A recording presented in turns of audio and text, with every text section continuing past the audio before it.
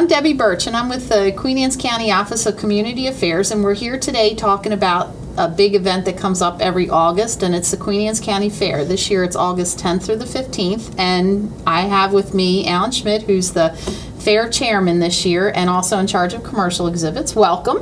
Thank you. So I'm going to ask you to give us an overview of the fair, what people can expect to see if they haven't been there, and if they have been, what's going on this year so they know when it's happening or whatever. Okay. Well, we are certainly looking forward to another big event. I believe we are the single biggest event that happens in Queen Anne's County every year. I think and so. we run Monday through Saturday, the 10th through the 15th. Okay. And we have all the community support that we've always had in the past. We have the local Lions Clubs and Ruritans providing food, and we have 3 or 4 live bands during the week, and we have all the animal shows and rodeo and truck pull and lawn garden pull. So we have all the main things that we've had in the past that have really people seem to enjoy. And it starts every morning. The shows start like 9 or 10 o'clock in the morning, and then entertainment or whatever the finale event is each day. So it's still like 8, 9 o'clock at night each day. So there's a lot of time when people can come out and see what's going on. You mentioned food, and I know that each night there's a different item that's like the hot item of the night. Well, we have all the big dinners of the evenings. Tuesday night is the crab cake dinner. Wednesday is the chicken barbecue. That's the big one. Thursday is the pork barbecue, and Friday is the beef barbecue. Okay. And then in addition to that, we have the normal food that we have every day during the fair. We have things like crab cakes and hot dogs and hamburgers, Italian sausage, funnel cakes, nachos, ice cream, milkshakes, all those fun things. All the good stuff. And then so you can come, go to some of the shows, see some of the animals being shown or some of the other events going on, have dinner, and then in the evening you have different entertainment. And I know you mentioned there's 3 different bands or 4 different bands this year. And I have a list of them here. I had a cheat sheet. But you're having the Chris Sachs Band, which we just had him in the studio a couple weeks ago because he played at the Bay Music Festival, and very good. And then the Bay Country Gentlemen, they've been around for a while, and everybody really loves them. And then the Jones Boys. Now, tell us about the talent show. There's a talent show that happens. Is that?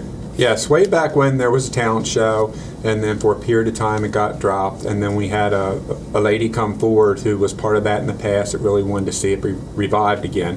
So it's coming back again this year on Friday evening, and I guess I'd like to say that that's what makes our fair so successful is the amount of volunteers we have. We have people that have been involved with the fair, they've grown up with it, and then they want to give back, and then in that event, then they come and chair an event or chair something at the fair and make sure it goes together.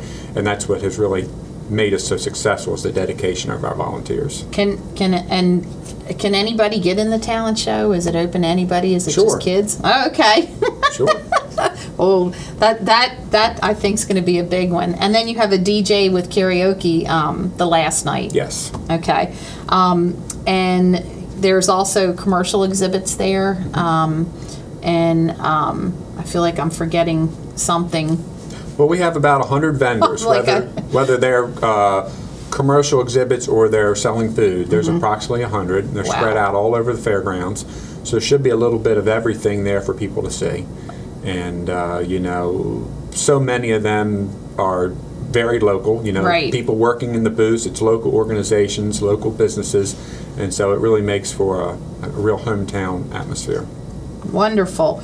And the 4-H exhibits are indoors. You have crop exhibits outside, and they're the outdoor. I guess they're the outdoor crop exhibits. And then you have all the shows. And there's beef. There's swine.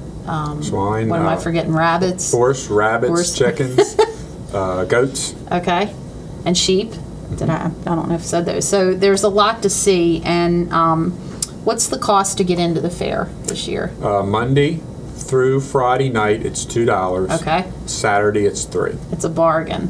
That's a bargain for everything that you get there and you can see. So, well, I appreciate you coming in and, you know, come out and see the fair, and if you want to be a volunteer, can they contact you? Sure. Are you always, if you're looking for volunteers? And the fair guides are out. Where can someone get a fair guide? Well, they were in the paper the first week of June. Okay. Now they're being distributed in local businesses. So Okay. you may be able to walk into a local business and see them there laying on the counter, or go to the fair website for a quick look at what events are going on which nights. Okay.